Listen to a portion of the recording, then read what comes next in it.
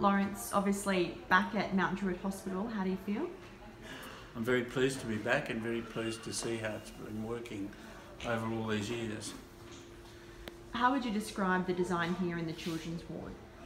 Well, this is a triangular ward which had never been done before, and it has, at the very centroid of the ward, it has the nurses station who can then supervise and see all the beds, so where the sickest patients are.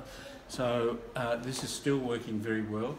Then you can see how through the windows how it's in contact with the greenery and gardens, so people can, children particularly, can go out and play in the gardens.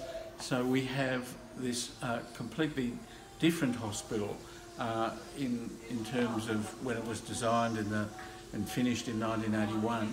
The standard hospital then was a 6-storey hospital which didn't have people contact with nature, with greenery, didn't have this easy movement between them. So this brought a lot of new ideas, so I feel very pleased that it's still working so well. And I also need to say that it's the first hospital I designed, and I've gone on to design since then many hospitals in Australia and overseas in New Zealand, probably about 40 in all. So this is very important for me, this hospital.